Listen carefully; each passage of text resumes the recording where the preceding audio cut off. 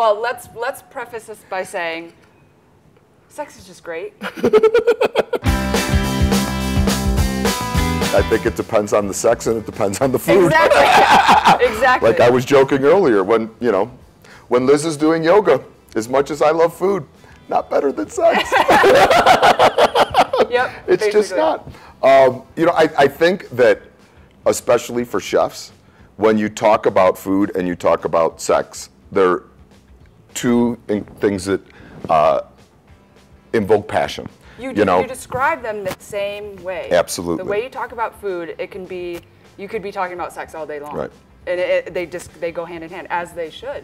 Because again, like you said, they just bring out this passion, this love, and this desire and want and need for two fantastic things. Right. Liz and I have been together for a long time, probably almost as long as you've been alive. So, we met in 1989. We met in the restaurant business. So from 1989 to 2010, we had never taken a New Year's Eve off. It was the busiest night in every restaurant.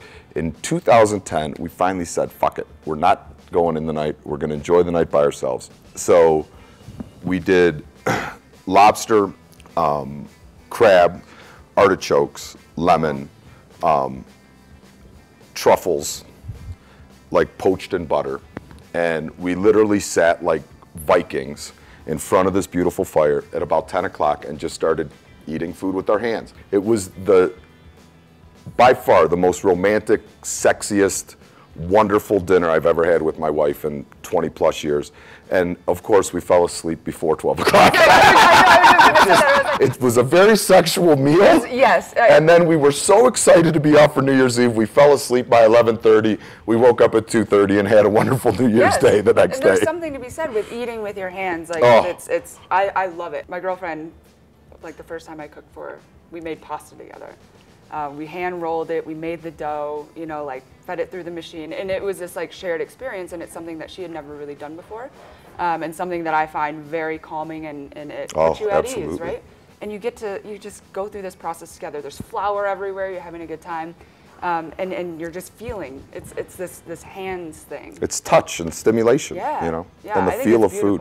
The process of food is sexy and it's romantic. I think the most stimulating for me is being able to cook with whoever you're with and cook together and get your hands dirty and share an experience together. Yep. That sets it up for the meal, and then that will make your meal sexy.